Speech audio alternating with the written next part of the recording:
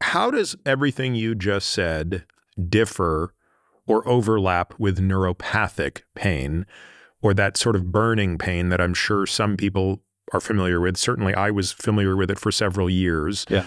Is that simply a subset of this? Are there various different types of pain that don't have a clear cause-effect relation to tissue damage? Yeah. So we have different ways of categorizing pain, putting it into different buckets, if you will. One is nociceptive pain. And you'll note that that word nociceptive sounds very similar to nociceptors, and it's by design. It means that it is pain caused by activation of primary nociceptors, whether it be in your skin or soft tissues or in our viscera. And it tends to have certain qualities. It's very easy to localize. You know exactly where it is. It has a certain intensity. That nociceptive pain tends to be time-limited, responds well to short-term use of analgesic agents, acetaminophen, NSAIDs, COX-2 inhibitors, opioids, and it tends to go away. And this is the kind of pain that occurs after typically acute injuries. You then have visceral pain, which as a former general surgeon, you understood this. This is due to activation of those primary nociceptors in our viscera.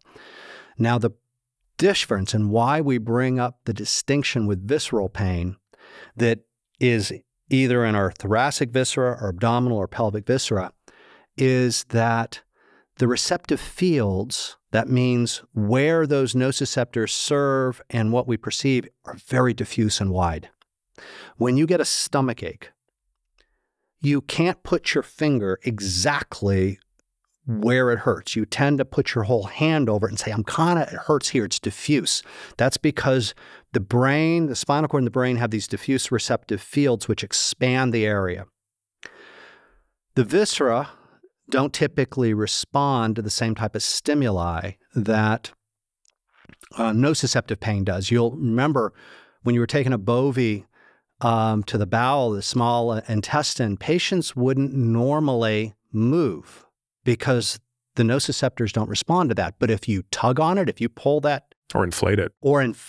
Yep. Boy, oh boy, blood pressure goes up, heart rate goes up. Interesting characteristics with visceral pain is there's something called viscerosomatic convergence, meaning that the afferents, the information coming in from the gut, from the thorax, converge with the same sensory systems from the rest of our different parts of our body. So, you know, you may remember the old medical school adage, C345 keeps the diaphragm alive. Okay, we all had these in med school.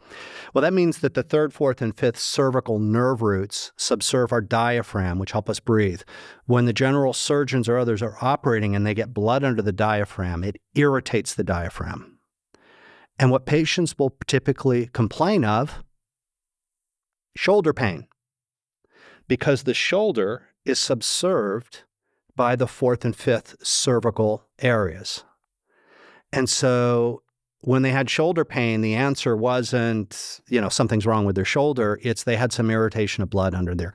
It's why when people have a heart attack, pain radiates out into the arm because you've got the upper thoracic nerves subserving the heart that overlap with the nerves that go down your arm. And the nervous system gets confused. And that's how it's expressed.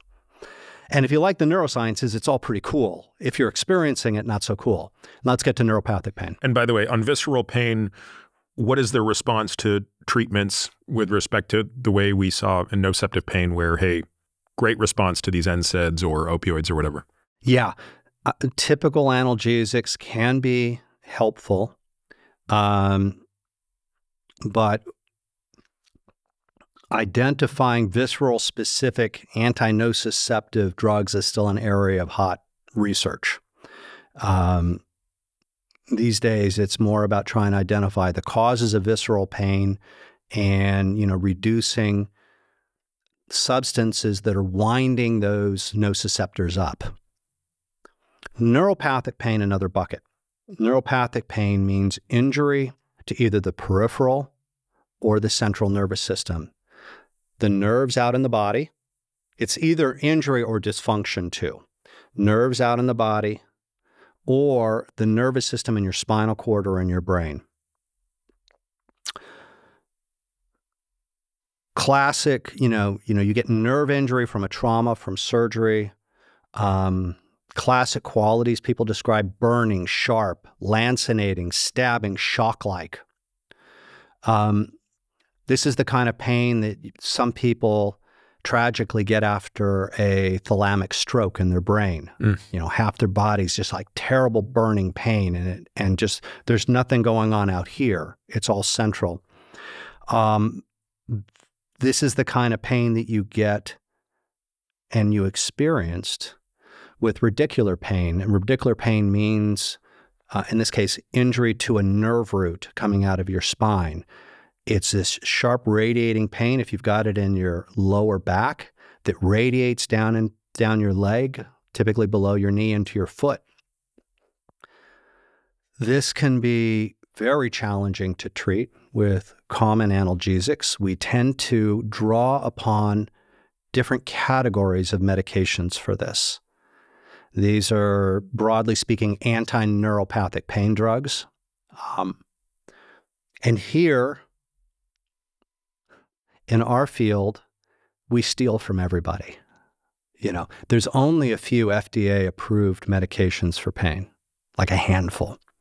So what we've learned to do is to borrow drugs from the neurologists, their anticonvulsants, their anti-seizure medications, the gabapentinoids, the tegratols and their derivatives, their other anti-seizure medications, because they tend to have mechanisms of action that also work on nerve pain. Gabapentin, I think you've had perhaps some experience with. Turns out it's a lousy anti-seizure drug. Terrible. But it's a pretty good, anti-nerve pain drug. 4 grams a day. 4 grams a day. I was awfully drowsy, though. You know who gets credit, by the way, for making, I give credit to making gabapentin the blockbuster drug? George Clooney. How? You ever watched ER? Yeah. He was a pediatric ER doc. That's right. Kid comes into the ER with a skateboarding injury. George Clooney puts the kid on gabapentin. Now, where that had all started was a case report from a couple of ED docs who had noted by putting people on gabapentin that their acute pain got better.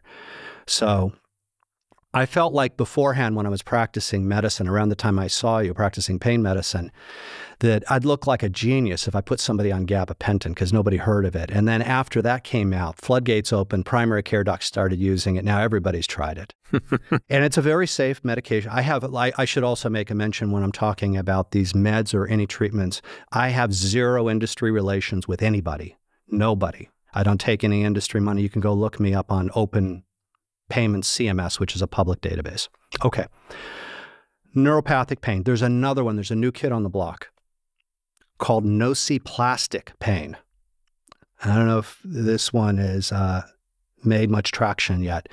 This is a newly introduced category of pain, which is thought to represent dysfunction in the central pain processing system. And I'm not precisely defining it, but that's the gist of it. It means that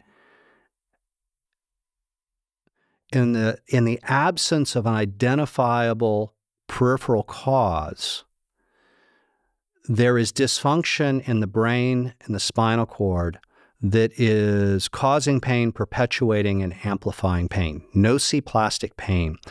And it has been tied in with conditions like fibromyalgia, temporomandibular disorders, some aspects of chronic low back pain, irritable bowel syndrome, interstitial cystitis, and more. It's slowly starting to get traction. So when we talk about pain, both to study it, but also ideally to treat it, we put them in these categories that we just described. Yeah, I was about to say, before you gave your examples, I was going to say nociplastic pain must be a huge bucket because it's everything for which we don't understand one of the three. It's sort of the all else bucket, which is enormous, especially for chronic pain, right? You're absolutely right. And I think the verdict is still out. In the end, does nociplastic pain stick around? Or is the problem that in these conditions that we associate with nociplastic pain, medical science hasn't caught up to identify a specific peripheral driver?